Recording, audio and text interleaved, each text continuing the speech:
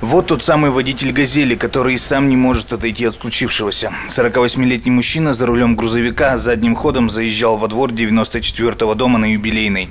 Полицейским он объяснил, что пешехода просто не заметил.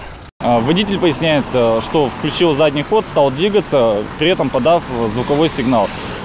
Пешехода он не заметил, заметил только тогда, когда тело уже оказалось спереди автомобиля. Водитель был абсолютно трезв. Возможно, пешеход попал в слепую зону. Грузовик тащил за собой еще живого человека почти 2 подъезда, а потом колесами проехал по его голове. Соседи рассказали, пожилой человек жил в этом доме. Как получилось, что получилось. И видела, скоро стояла, а потом скоро уехала. Вот. Я говорю, мужчина-то умер, что ли? Голова вот тут вот лежала.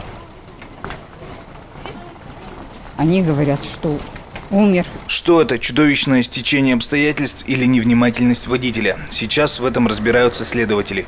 Водителю грозит наказание до 5 лет лишения свободы. Сергей Коленник, Степан Некрасов. Новости Верхнекамья.